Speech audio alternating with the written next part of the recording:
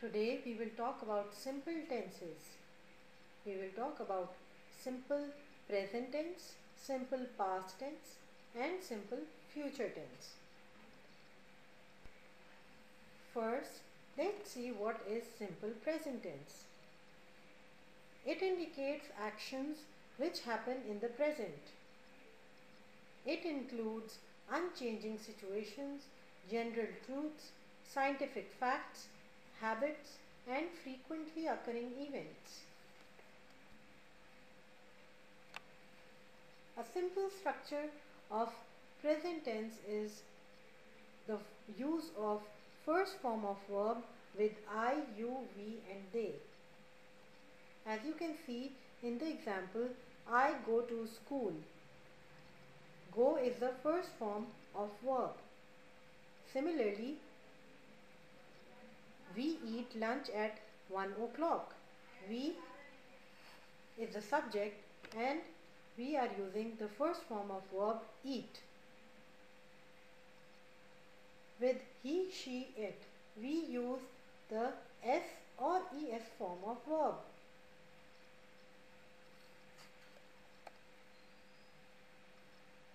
As you can see in the example, it is Friday today.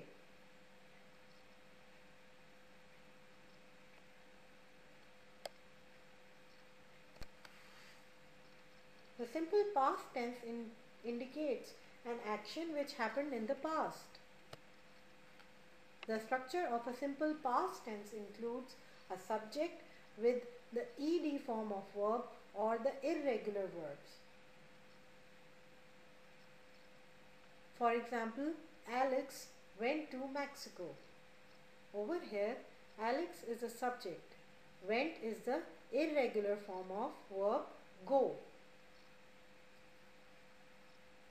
I just ate a mango. Ate is the irregular form of verb. The present tense of ate is eat. He walked for an hour. Walked is the ed form of work. The simple future tense indicates an action that is thought or promised to happen in the future. The structure of a simple future tense includes an auxiliary verb.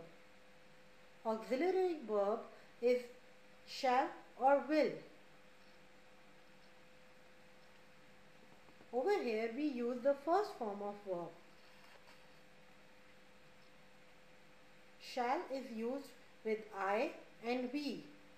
As you can see in the example, I shall go to the market tonight. We shall take the bus. With the rest of the pronouns and nouns, we use will.